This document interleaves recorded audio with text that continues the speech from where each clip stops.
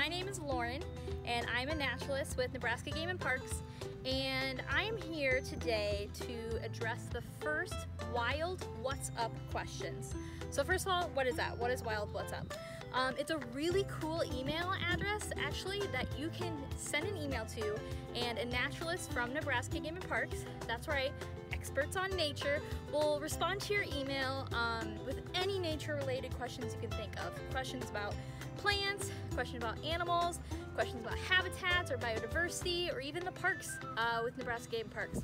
So that email is ngpc.wildwhatsup@nebraska.gov. So with that, let's get into our first questions for the week. Our first questions come from Anthony, who is 6 years old, and he's from Omaha, Nebraska. So first of all, thanks Anthony for sending in your questions. Anthony, whether he knew it or not, had some really cool questions for the month because April is actually National Frog Month.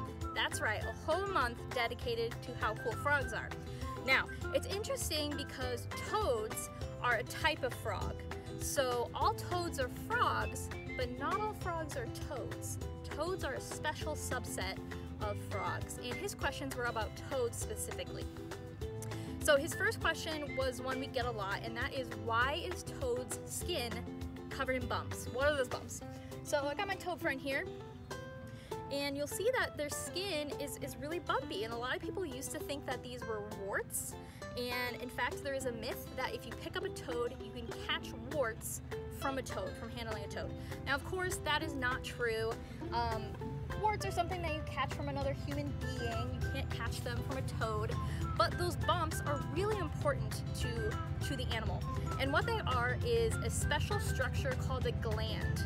Now we have glands on our body, right? We have glands in our armpits that produce sweat. We have glands in our hair and our head that produces our oils and keeps our skin nice and healthy. And it's the same thing with toads.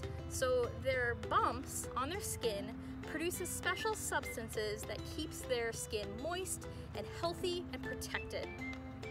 Another thing these bumps do is produce a special type of poison, which I'll talk about later in the next clip. Okay, so Anthony's next question is about poison, and his question is, do toads produce or have poison? And the answer is actually yes. All toads in Nebraska have some sort of poison that is used as an anti-predator defense. So toads have a couple ways that they can try to not be eaten. One way is if you pick up a toad and it gets really scared and might puff up like a balloon, it gets all full of air, like, hey, I'm actually really, really big, you don't want to try and eat me.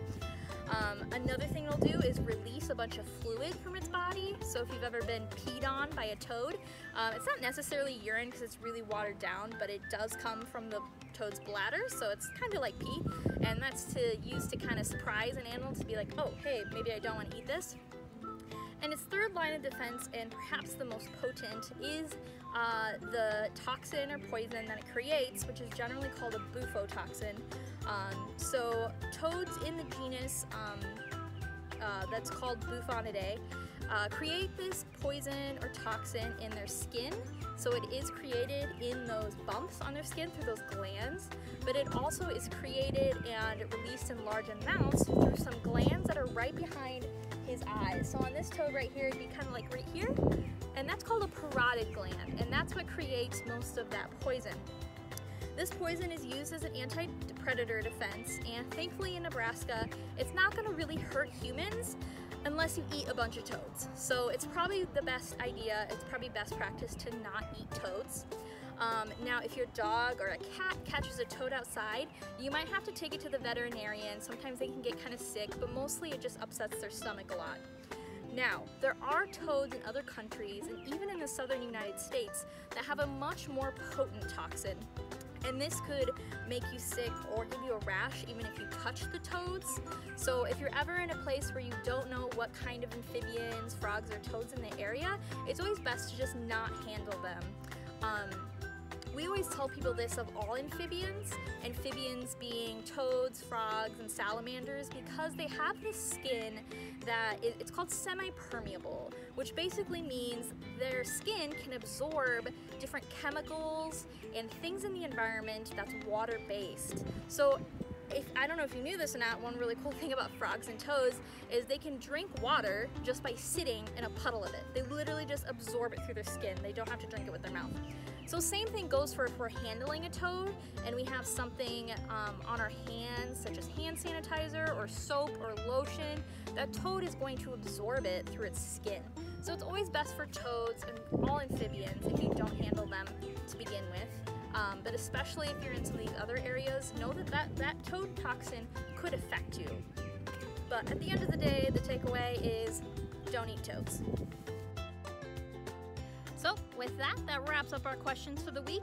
Don't forget, we will be posting these videos every week and answering your questions on these videos. So if you do have any questions, once again, that email is ngpc.wildwhatsup@nebraska.gov. And our naturalists, that's right, the nature experts, will make sure to answer your questions, and you might see your question come up on one of our videos. Until then, it is so important to get outside, do some hiking, look for birds, look for insects, toads, frogs, and explore your natural world, even if it's just in your backyard. And once again, if you have questions, go ahead and email us. Have a great day, guys.